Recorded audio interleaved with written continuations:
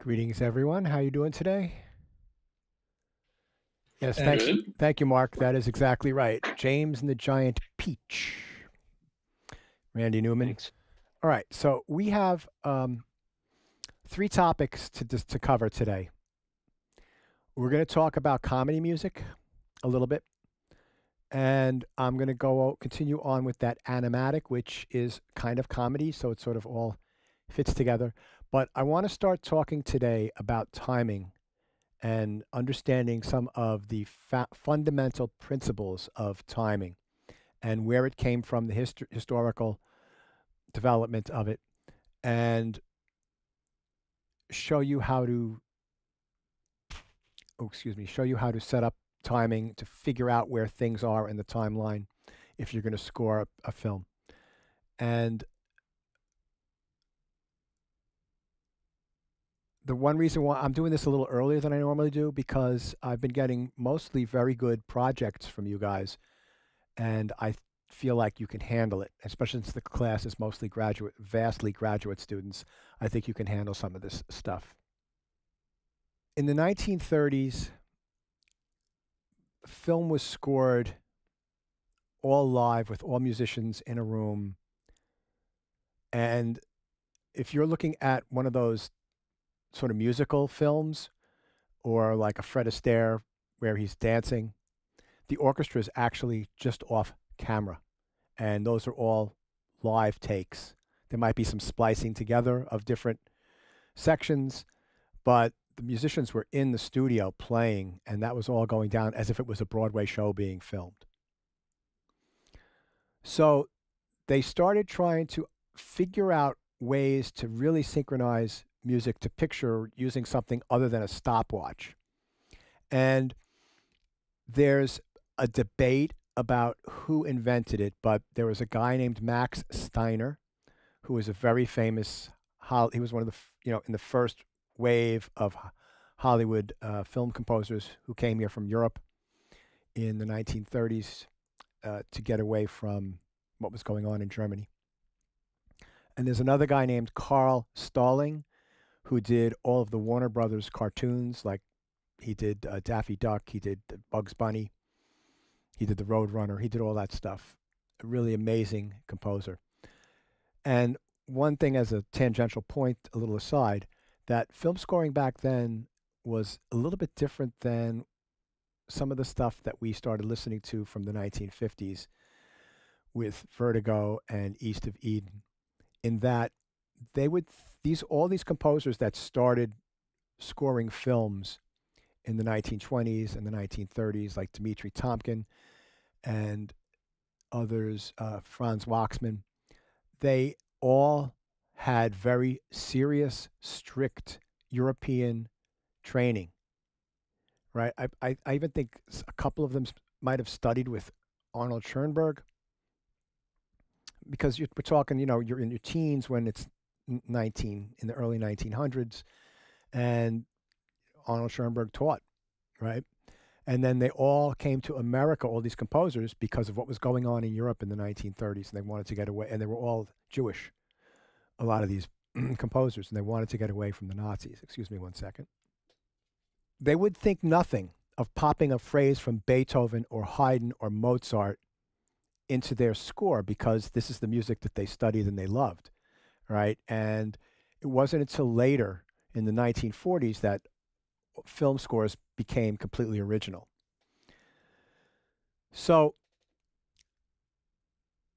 as you know, analog film is a strip that has a series of still photos, and we've gone over this a little bit before, that occur at a steady rate of frames per second.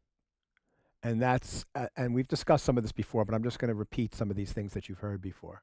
That's called frames per second, or FPS. And the two most common ones are 24 frames per, historically speaking, because there's more that are being used now because of the advance of computer recording inside of these digital cameras. You could do things that you couldn't really do with analog cameras. But the two historically most important frame rates are 24 frames per second and 30, 30 frames per second.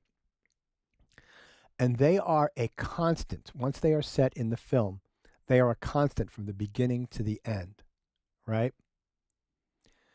So no matter how fast-paced or how slow the action is on the screen, they're either going at 24 frames per second, which is film, or on early television, 30 frames per second. And I did talk a little bit about that drop frame business.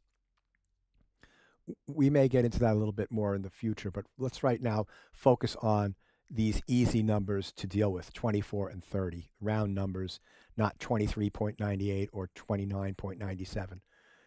So 968, 29.968, I think it is. What they came up with was something called the click track.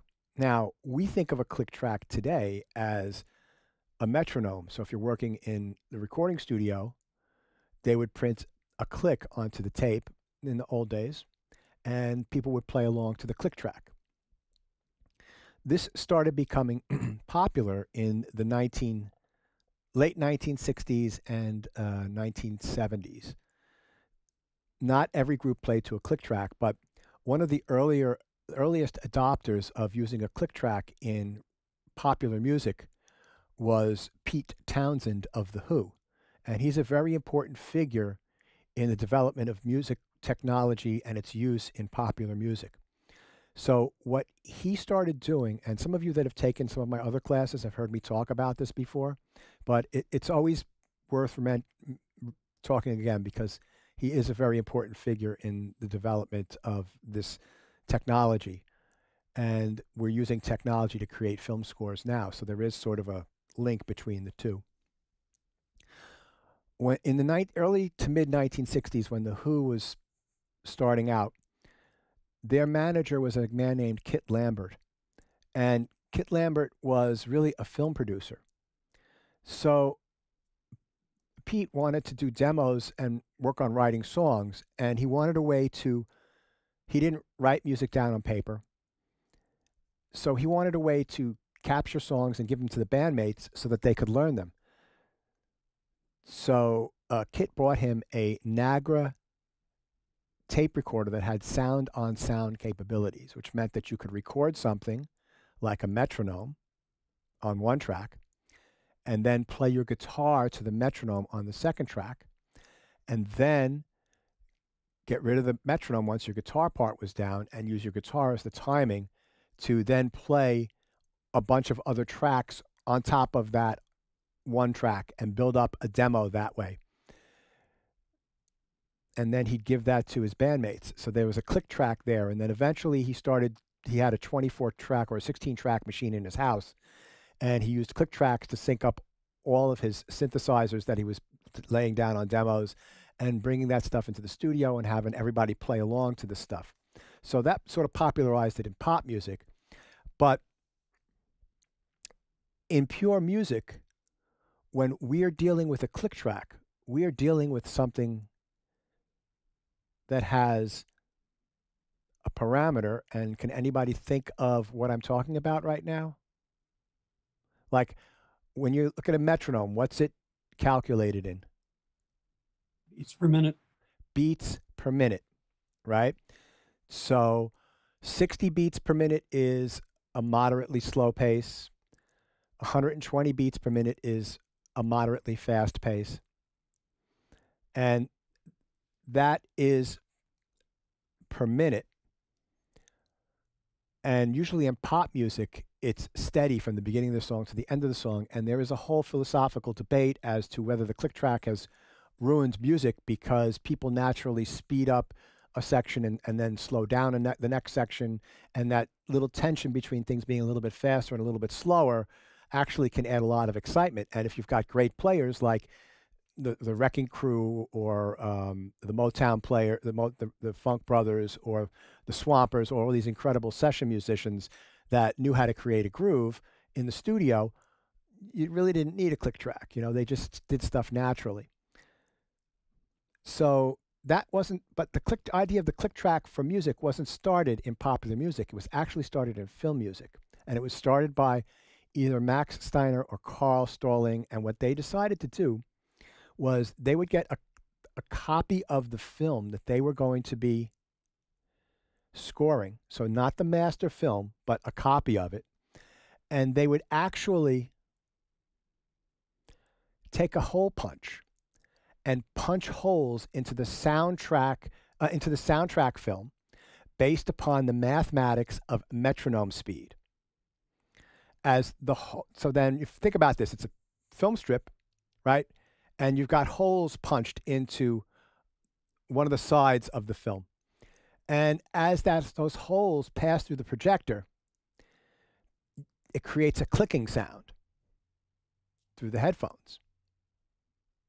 And that is how they started figuring out how to synchronize music to picture. There are other ways that we'll discuss in the future classes about using punches and streamers, and I've got a really cool video to show that. And you use punches and streamers if you want to get more of a natural feel and just have indicators of where you're supposed to be. But using this click track by punching these holes into this analog tape gave the composers, the conductors, and everybody ways to exactly time things to picture. All right, so up here on the top, I've got the key for my abbreviations. BPM equals beats per minute. Frames per second equals, FPS equals frames per second. FPM equals frames per minute. So this is the PDF called Timing Using a Hollywood Click.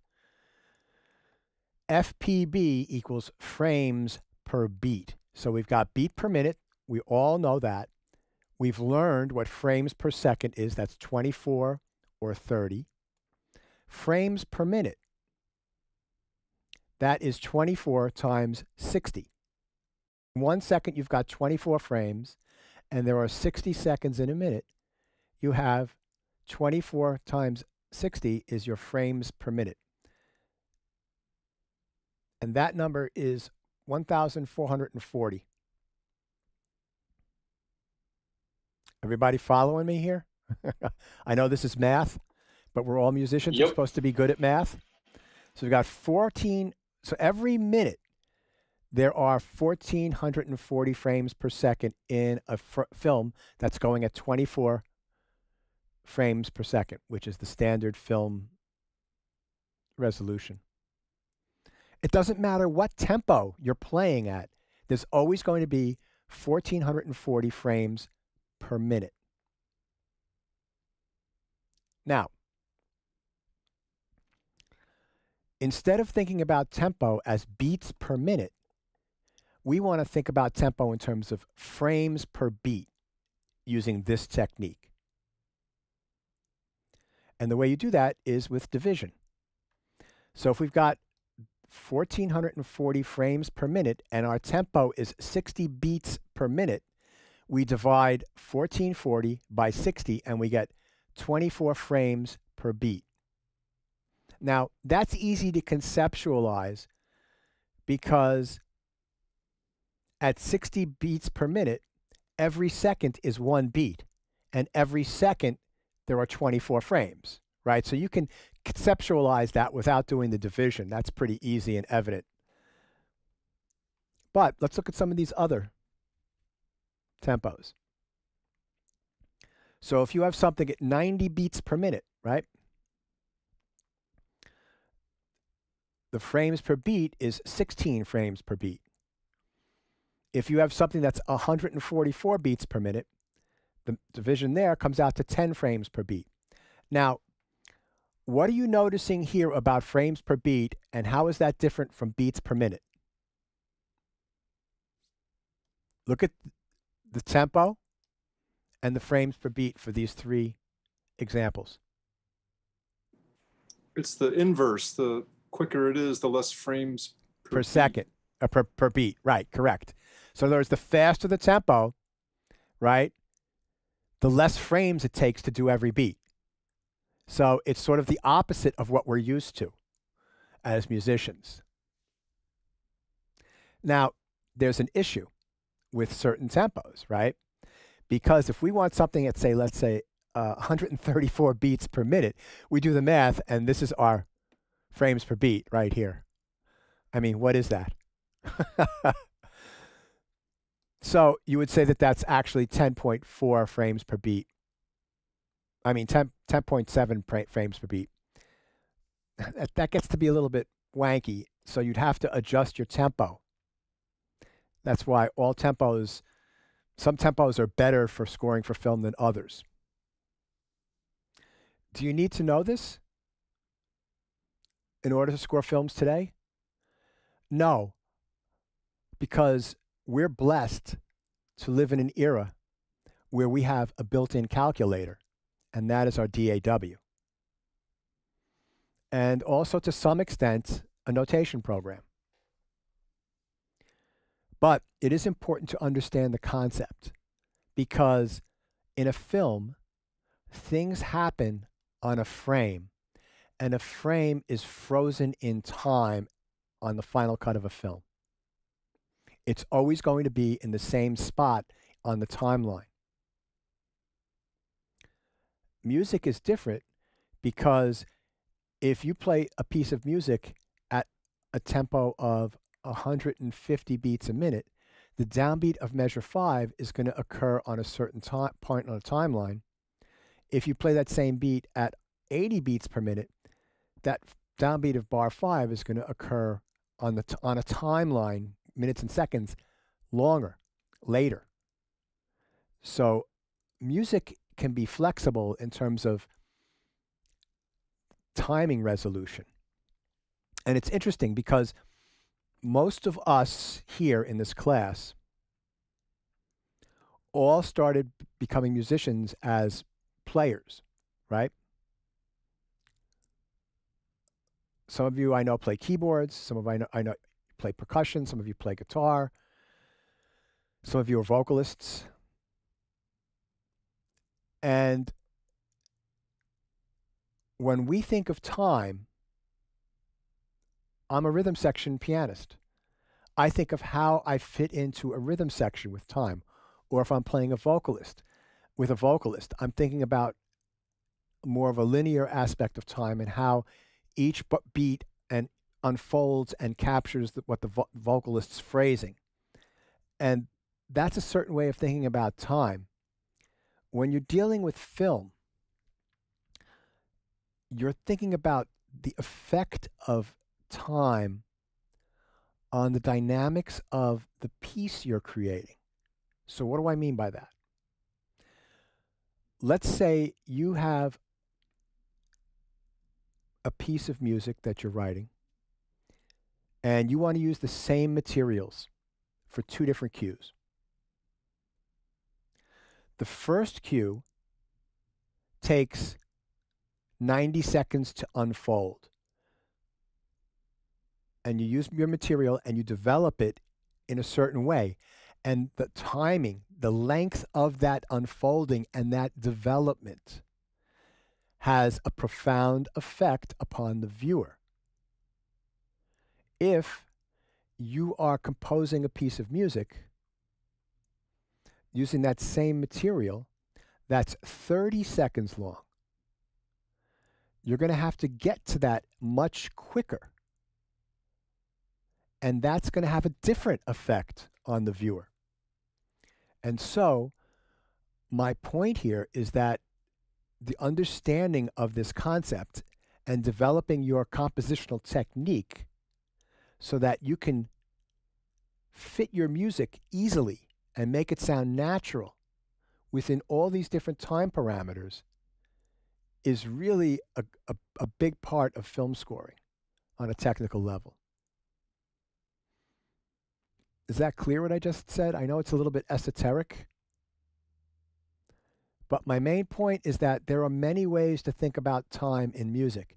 And most of us that start out as musicians, as players, we think about time a certain way.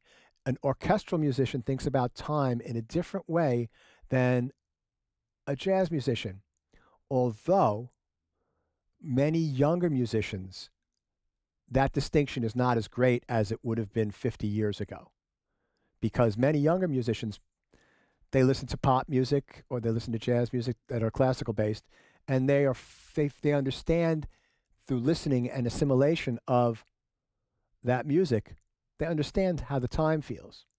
They can play rhythms maybe more crisply and with more of a groove than the older school musicians could, orchestral musicians.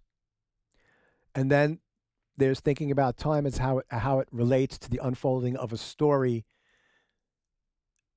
with visuals and a script and actors. Now, you could see that I've got my counter set up here. Now, I'm using Pro Tools. These are things that you're going to have to, and I'm going to show in Sibelius how to do this, which I woodshed this morning. Take notes and figure out how to do this in Logic, Cubase, Ableton, whatever you're using. I've gone over a little bit of this before, but let's just review. So I set up my session, and you could see my parameters here, that my timecode rate is 24 frames per second, and my session starts at 1 hour. We've discussed that in the past, so we should know what that is. And I can change my frame rate. I've got all these different frame rates in Pro Tools.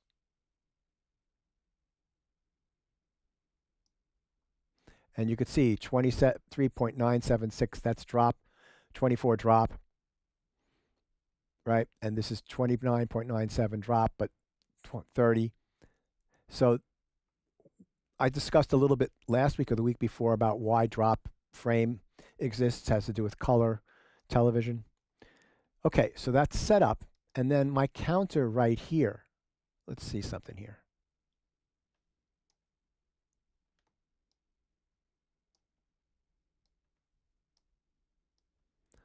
I've got this set up so the beginning of my session is at 1 hour, and I'm at beat 1, bar 1, beat 1. These 3 digits here are called ticks. That's not for this class. That's the subdivision of a beat, the resolution of the subdivision of a beat. I could get into that if you need to know that, but it gets a little bit too tangential for what we're talking about now. So the way I set up my counter in Pro Tools is I always have my musical reference on the top, and I've got a sub counter that has my SMPTE on it.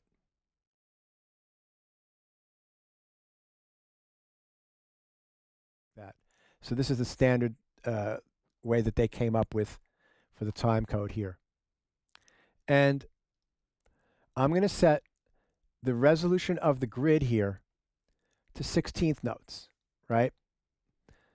And so if I go to the second eighth note of bar 1, this right here is going to change to 12.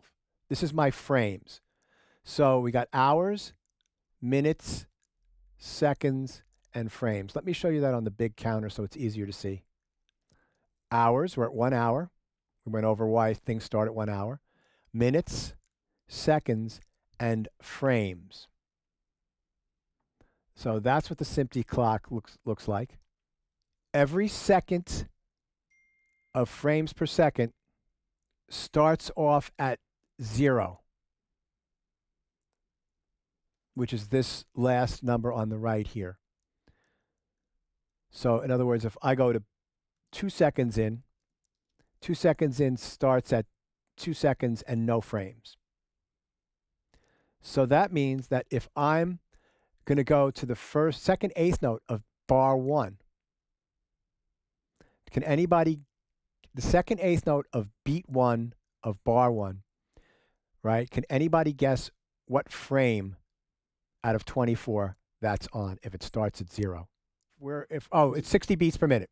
That's our tempo. Yes, you're right, Mark. Thank you. So if we're at the second eighth note of beat 1, what frame would that be at? It's some number between 0 and 23. Here we go. All right. 12.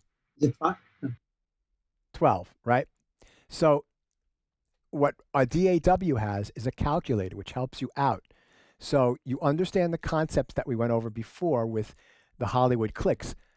And now we're blessed that we can figure this stuff out. So if I type in a SMPTE time right here, right, I can figure out where a hit is. So let's say that a hit happens at, if I wanted something, if something happened at, let's say, 18, that would be the 4th 16th note of that beat. So at 60 beats per minute, the subdivisions of a beat in terms of frames are 0 for the first part of the beat, 12 frames for the second eighth note. If we want to get 16th notes, it's 6 frames. So the first 16th note of a beat is on 0. The second 16th note of a beat is on 6. The third 16th note of the beat, which is the same as the second eighth note, is on the 12th frame. And the fourth 16th note is on the 18th frame. So it's easy. You're dividing 24 into 4 equal subdivisions. So you get 0, 6, 12, 18. Eighth notes is 2 subdivisions of 24, 0 and 12. 24 is really good. 60 beats per minute is really good because it matches up so well with the 24 frames that we can even do triplets. So let's see if anybody can help me out. So if you have eighth note triplets, there are how many eighth notes in one beat? 3. Correct. And let's say we want to do something in triplets. The first triplet would be on frame 0, 0, right? Which is the first frame of every second.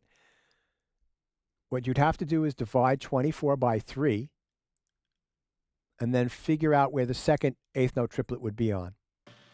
8. 8. 8. Excellent. And the third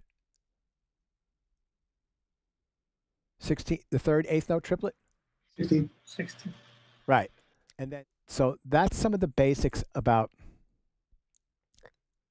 setting up your DAW and some of the basics about timing. Now, if we are to change tempo here, and we'll make this 90, right? These calculations become different. So if I put in the second eighth note of beat 1, oops, excuse me, I didn't change, tempo didn't change, thank you. You see it's at 8, right? So 480 is an eighth note. If I do 720, that's a 16th note. That's the fourth 16th note of the first beat. We get a frame of 12. If I go to beat 2, I'm at 16. So I still haven't gone through a second 24 frames, right? I haven't gone through a second of time because it's a faster tempo, so it's or less frames per beat. Let's just keep that in mind, that you would take, what you would do is, and I went over this before, is you would take your spotting notes, right? In Pro Tools, you would set your main counter to be time code, and then you would enter the spots that you want to catch as markers. And that would give you a framework to work with. So let's say my first hit is at 12 seconds and, 12 seconds and 8 frames, right? That's my marker right there. Great. Now, if my second hit is at, let's say, 45 seconds and 18 frames, second hit,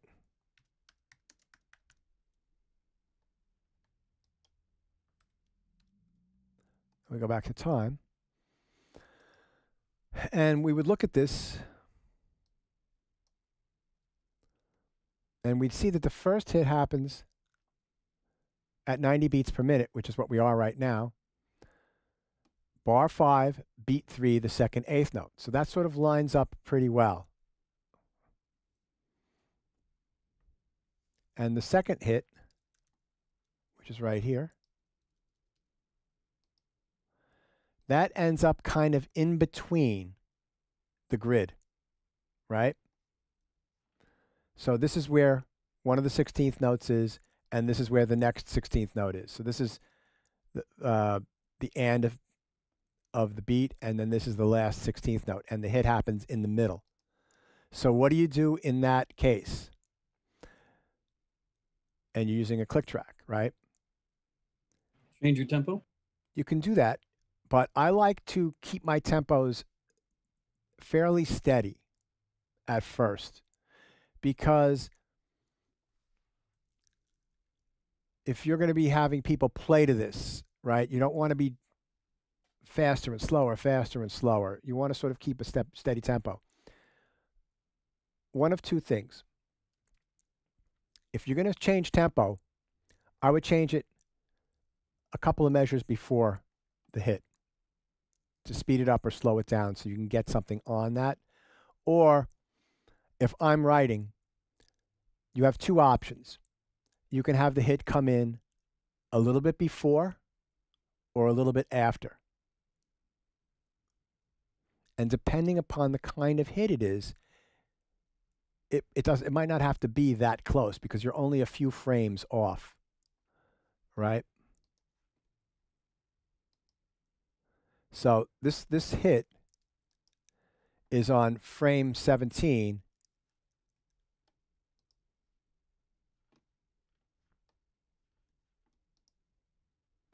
And so we're 3 frames off.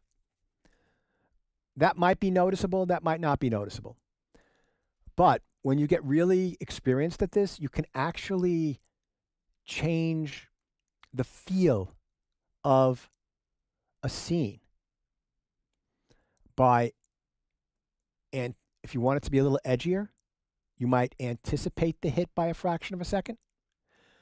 Or if you want to be reactive, you would come in a second after the hit. I do that all the time.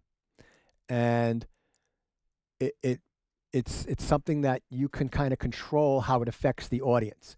I typically like to come in just a little bit, if I can't get anything right on the scene change, I like to come in just a second, like a fraction of a second afterwards. It's better for me than being a little bit early. But for right now, you just make your choice and do the best you can when we start to score a film. All right, so now think about this, right? At 90 beats a minute, the second hit comes in on measure 18, basically, let's call it, right? So you have 18 measures of music to write. If your tempo is 50, hold on a second.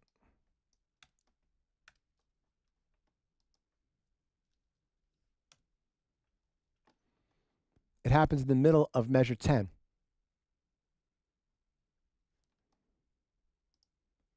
So you see how much less music you have to write at slower tempos, right? It's interesting, right? So these are things that you have to think about when you're picking your pace for your piece, about how many measures of music you have to write.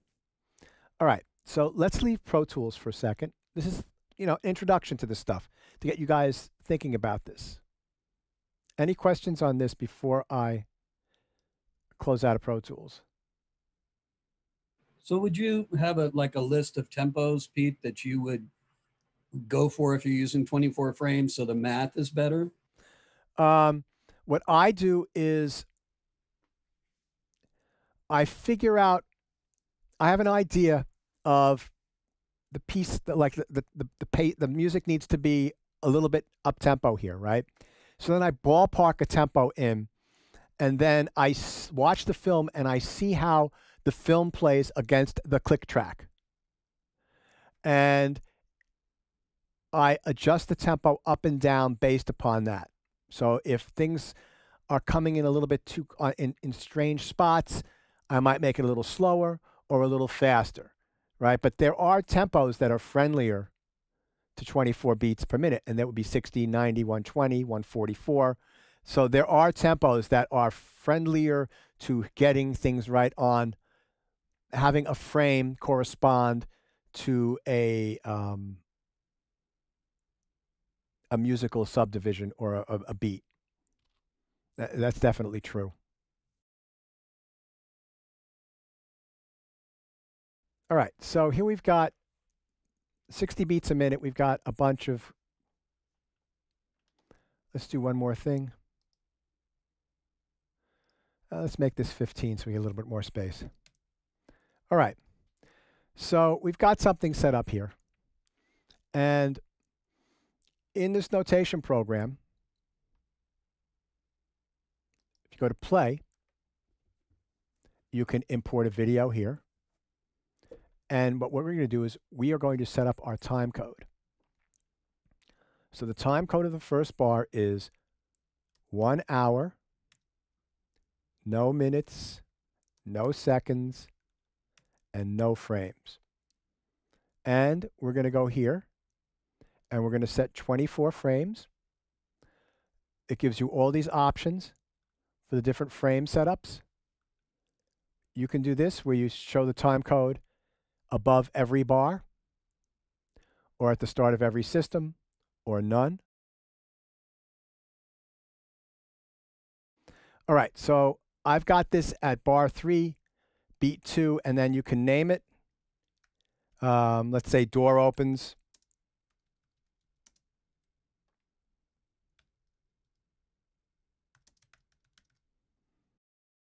Great, and now our second one, let's say something happens at 1 hour, 32 seconds, and 18 frames. First glance. Now notice how they've put the 16th notes at 0.75 beats, right? And so right here you've got where your stuff is happening. So let me zoom in so it's a little easier for you to see. So right here, my first hit, we've got our SMPTE, bar 3, beat 2, the door opens. I'm just making this up. At 1 hour, 32 seconds, and 18 frames, we have our first glance. That's at bar 9, beat 1, the 4th, 16th note. All right?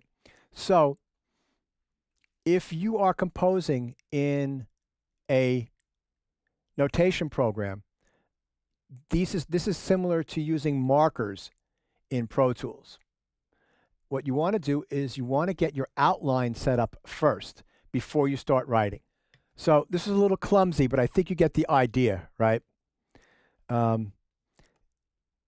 You know, you type things in to here, and for some reason it doesn't take, and that's been an issue, not just now, but every time I've done this for all my classes, which is one reason why I don't use notation, and also because notation is a roadmap. It's not a performance. In a DAW, you're actually creating a performance.